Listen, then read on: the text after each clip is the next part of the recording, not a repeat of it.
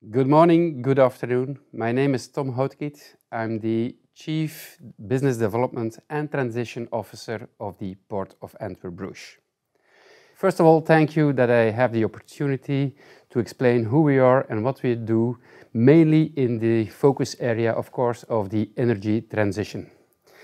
The Port of Antwerp-Bruges is a recently merger between two platforms, the Port of Antwerp and the Port of Zeebruges. We are a recent merger 18 months down the road, and our port is composed of two platforms, a platform in Antwerp and a platform in Zeebruges. Zeebruges, the coastal area, the platform of Antwerp, a hinterland port, 80 kilometers each from each other. We are a port in Belgium located, and it makes us together the second biggest port of Europe. It's a port which is really an industrial cluster. We are the number 2 chemical cluster in the world, and it makes ourselves also the number 1 in Europe. Antwerp is the largest integrated chemical cluster in Europe. It's almost every important key partner worldwide has its own footprint in our port. You do see a lot of names on the slides, names like BASF, ExxonMobil, Total, and many others do have their very important plant, European plant and hub in our port area. Antwerp being the second biggest chemical cluster in the world, the main chemical cluster of Europe, is important, of course, thanks to a good connectivity, inland connectivity to Europe. We have a lot of importation of basic commodities, but also we have a lot of production of main European players you know as BASF, Total and ExxonMobil. Zeebruges, by the other hand, Zeebruges is the importation hub of Europe of LNG. We import in Zeebruges, you do see on the slide, we import 15% of the LNG.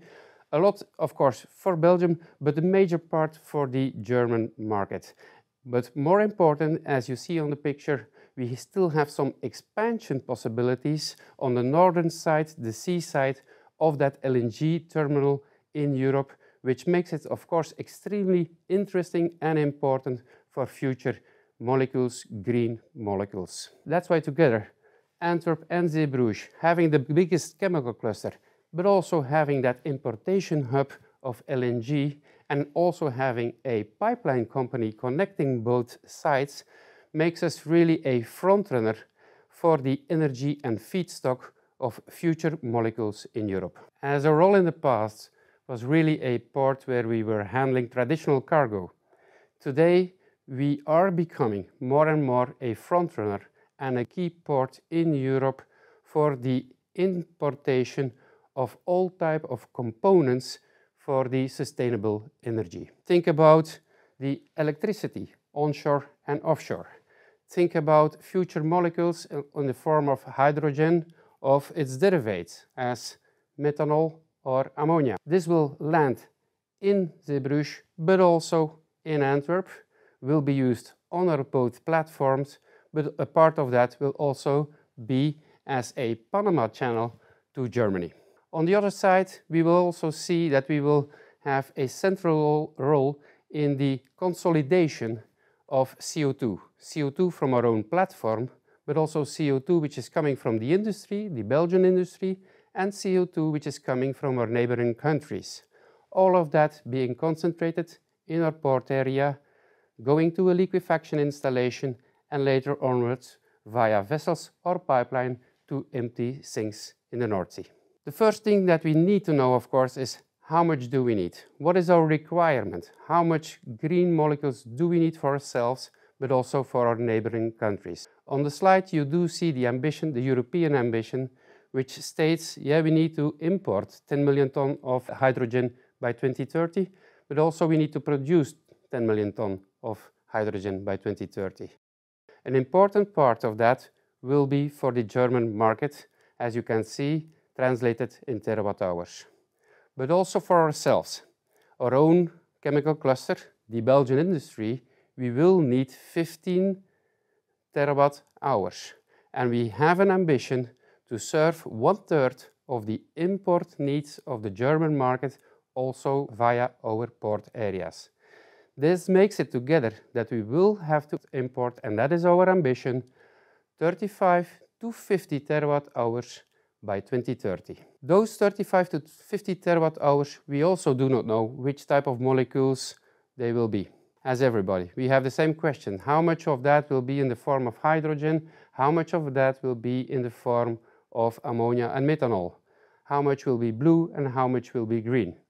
A discovery we all together have to make in the coming years. But then is the question, if we know what our ambition is, we know where our flag is put, then how do we do? We focus on 3 areas. The first one is offtake. What do we need? The figures I just mentioned. The second is, how do we prepare our infrastructure between today and 2030, which is tomorrow. The last one is, where do those molecules come from? Who will be our supplier? You do see on the slide all different types of molecules, but also it means terminals, it means pipelines, it means tanking installations. Where they come from, there we look at areas where our natural suppliers are. We think about countries like US, Gulf region, eastern coast of US, Canada, Northern Africa, Middle East, western coast of Africa, but also Australia. All those areas we are scanning.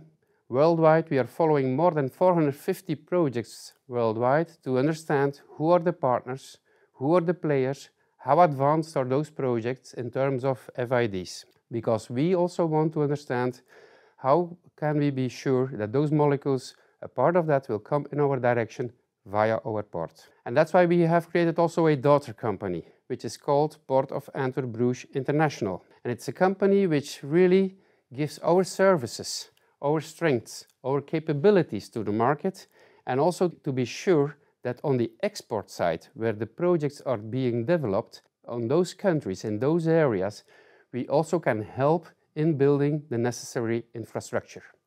And that's why we are also working together and taking shares, taking parts of projects in areas like Oman, Namibia, and some others. On the infrastructure, it's very clear.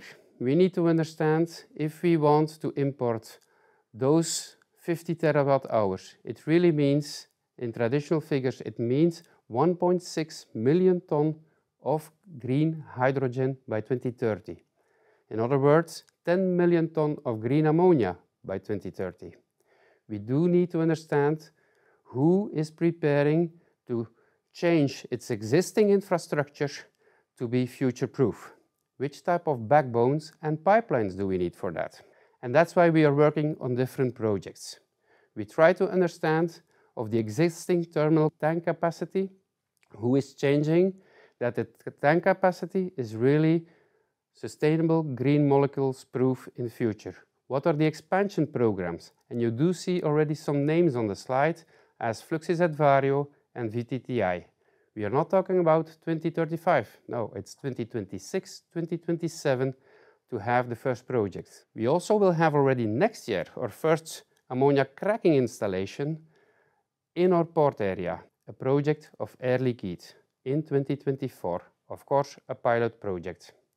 But also on the pipelines which are an essential element in the energy transition, one of the most difficult ones.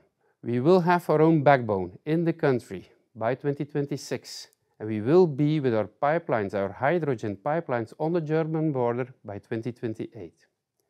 You do see a lot of clear projects, clearly planned to be future-proof, to be ready by 2030 to import those massive volumes of green molecules. It does mean that in the meantime, we will see the need of also volumes of green molecules, and our pipelines will not be ready. But also we are in the meantime working on rail and barge possibilities to understand how can we transport those future molecules really upfront before 2026. For those programs we have already specific actions. We cannot do this alone. This is really a challenge as a port because it's completely changing our DNA. That's why we need to work together with all new parties we did not work together with in the past. We need to discover who our partners are, and there are many of them. And we are open to discover who on your end is also interested to work together with ourselves. And that's why we have created the Belgian Hydrogen Council. The Belgian Hydrogen Council is in fact grouping 100 companies in Belgium who have a stake in the energy transition, who play a role in the future hydrogen business. We work on several items. We work on policies, we work on education, but also on technology transfer.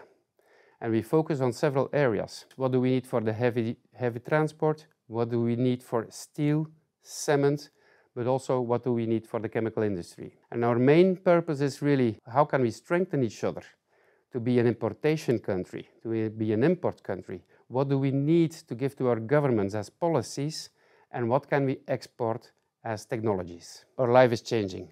It's not the life of a traditional port anymore. It will be a port where really the energy will be transferred from other sides of the world with new partners, new cooperations, a part for ourselves, but also a big part for the Northwest European industry.